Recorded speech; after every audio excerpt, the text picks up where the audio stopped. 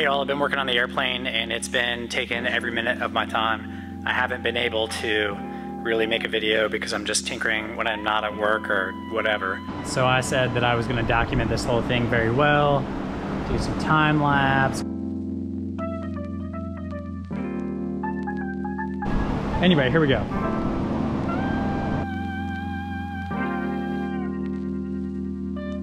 So I have my engine, it's on, it's getting there. And I'm just going through the steps. I'm gonna make a long video. I know I haven't even made a video in a long time. Still gotta make one from Oshkosh. I went there, that was a blast. But I just wanted to show you one cool thing that I've done so far, and that is upgrading the switch panel, control panel. I have a buddy that put a lot of time into it. We did a lot of measurements, a lot of tests, and organized, rearranged it, switching my switches from the Cessna push-pull style that are kind of at risk of failure now. They're a little older.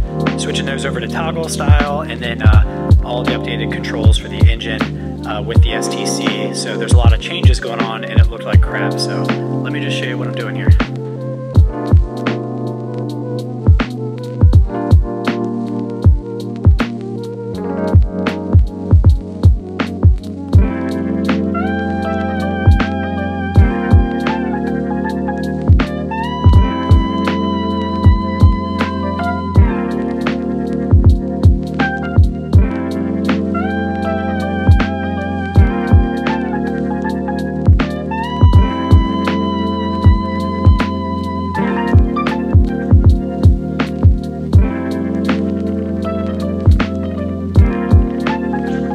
My blank sheet metal for my instrument panel that's going to be cut here in a little bit.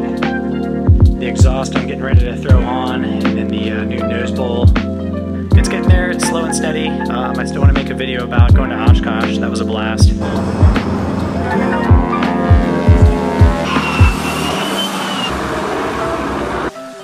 And I want to make more videos flying when I get there, and then about the progress. So this is just short and sweet. Hope y'all enjoyed it. Stay tuned, I guess, for another one, hopefully when I have time. But this has just been consuming all my time, so alright, see ya.